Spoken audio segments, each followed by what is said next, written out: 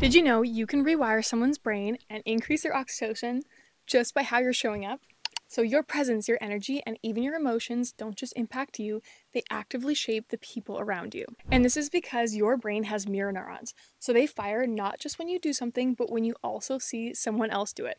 This means that emotions, energy, and even nervous system states are contagious. This was first discovered in monkeys in the 1990s. Neuroscientists saw that the same neurons fired whether a monkey reached for food itself or just simply watched another monkey grab food.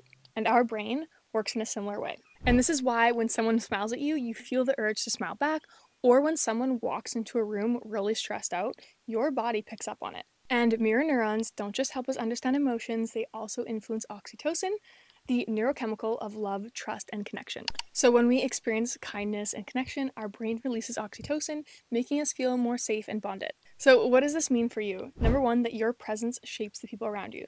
So if you're doing a simple act of love or kindness or giving someone deep attention, you're boosting their levels of oxytocin, so they're going to feel better. You're boosting your own oxytocin, and you're also actively rewiring each other's brains. And number two, who you surround yourself with matters because your brain is constantly mirroring the energy of the people around you. So the cool thing is I use the 6 app to measure this. So you can actually measure this impact with the 6 app, which can indirectly measure oxytocin and keeps track of your key moments throughout the day. So I know if I have a really good conversation or a small act of kindness, I can literally see this in real time in the app.